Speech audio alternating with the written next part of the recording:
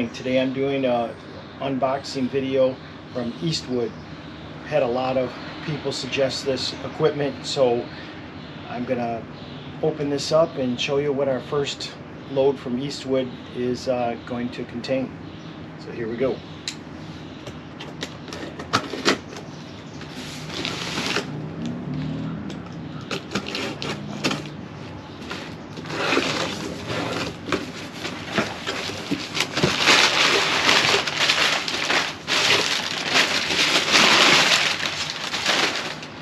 Alright, so this one's a really great one.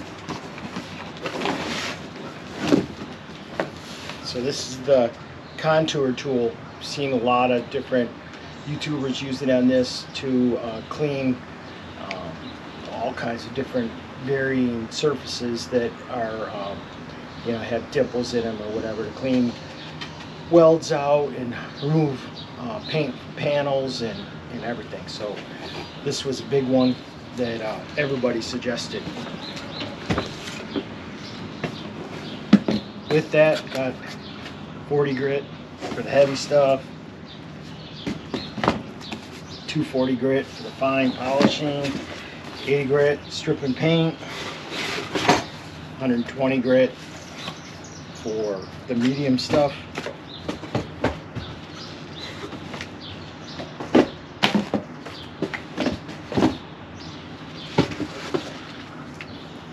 can of 415 for the back of the panels.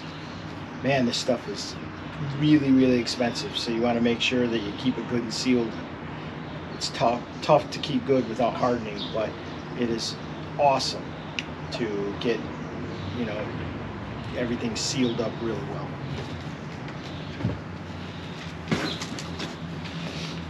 Flanger tool, flanger, and also hole punch to make it so that we can fillet weld the panels together. So yeah, this one was a must.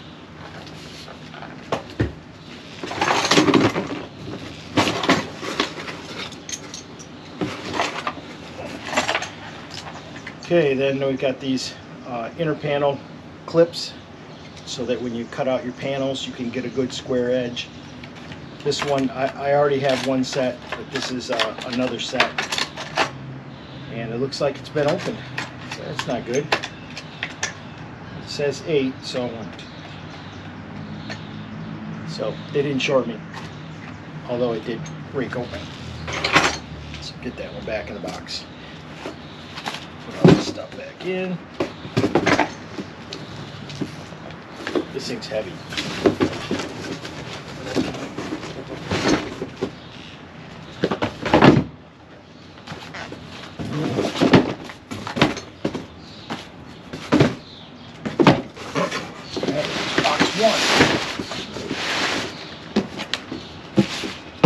Here's box 2.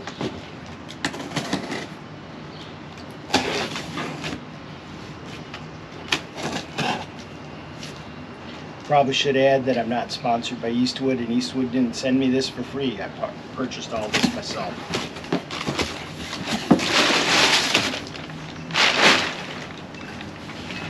Eastwood sticker, definitely going in the new shop. Parts list. Sandpapers.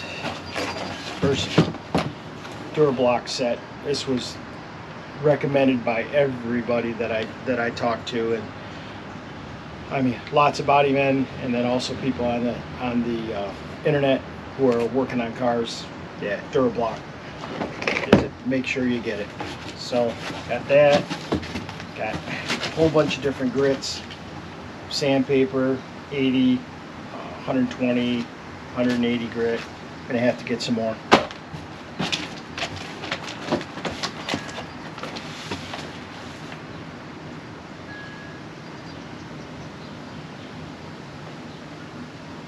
All right, 10-piece 3/8 drive SAA hex bit set. Didn't order it, but thanks a lot, Eastwood. Must be my gift set.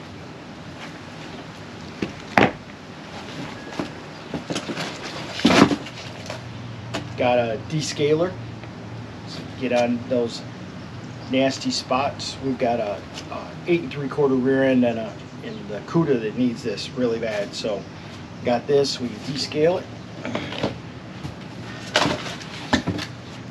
Then various clamps, vice grip clamps for welding, panels.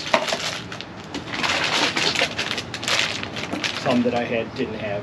So that's what's inside the box today. Thanks for joining me, and hopefully we have another inside the box coming soon.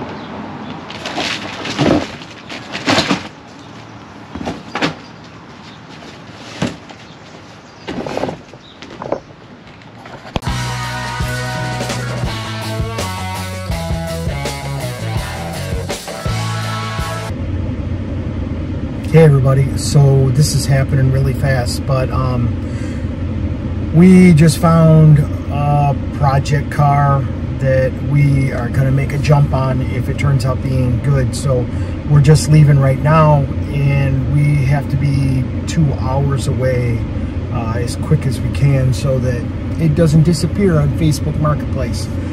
So really fast deal.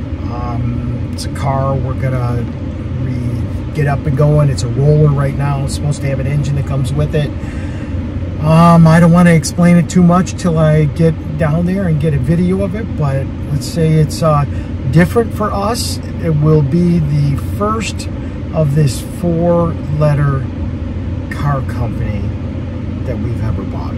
So really different for us, like I said. So Danny and I are jumping in the truck, gonna make a 2-hour drive. Hopefully everything turns out with the deal, but we'll have to find out when we get there. So here we go. Project car number 2 coming up. Okay, so today I removed the exhaust pipes that were hanging in there, and I removed the old gas tank, which is not going to work for me because I'm going to have fuel injection. So this tank, while it looks like it's in fairly good shape, there was nothing in it, is not going to work for me. So I don't know whether I'm going to clean that up and see if somebody wants it, or you know, what have you. But it's original tank. Like I said, it's in good shape. I don't see anything that would cause me to think otherwise. But hey, if you're interested in the tank, hit me up in the messages, and we'll see about getting it to you.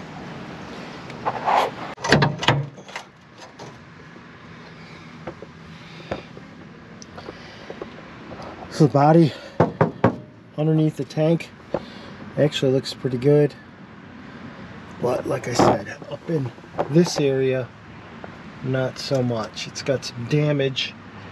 It's got some damage up in here, some scale that I don't think I can live with. It's got some holes there. I don't know. I'm gonna descale it and see how bad it is, but I'm pretty sure that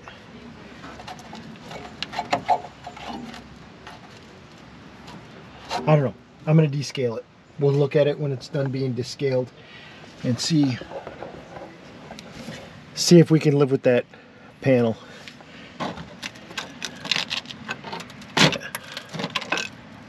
So I'm thinking not, but you know, I don't want to do this twice. So gonna take a good look, and this kind of looks like a patch to me right here.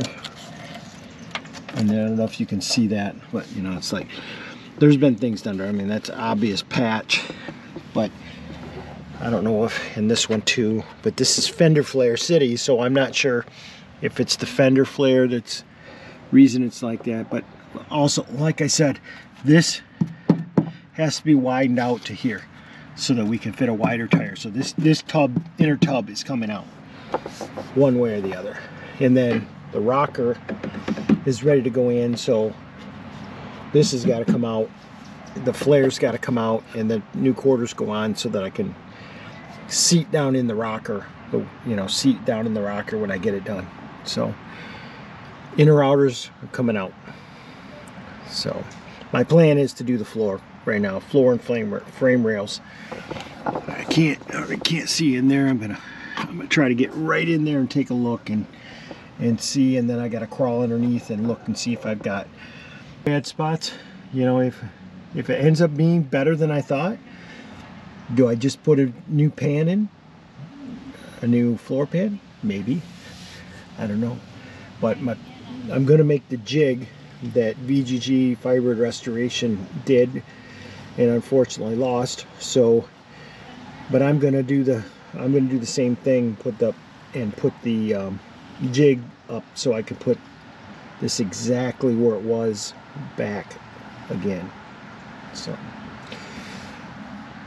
if you get a chance, you should really watch his VGG Firebird Restoration.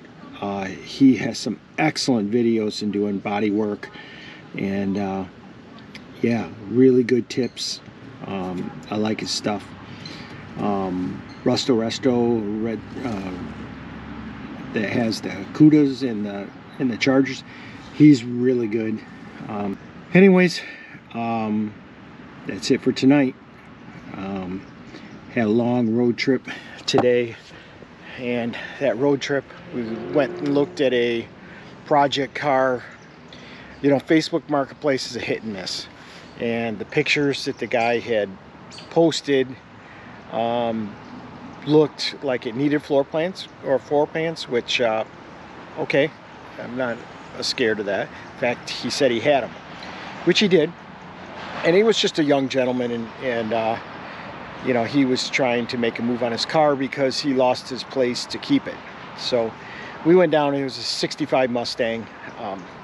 I'm not a Ford guy, never owned a Ford in my whole life, and so not that excited, but it was going to be a car that we are going to restore the best we could and then flip it on to somebody who you know, is really interested in Fords, that would really enjoy it. So we went down there. It was about a 2-hour drive. Went down there and looked at it, and yeah, there were no frame rails in that car whatsoever at all, and it was just barely sitting up. So the guy was going to give us a really good deal on it, and you know what, for somebody it would have been an awesome deal. He was asking, like, probably, in my opinion, like 4 times what it was worth, but he was willing to come down, and he was going to come down a long ways.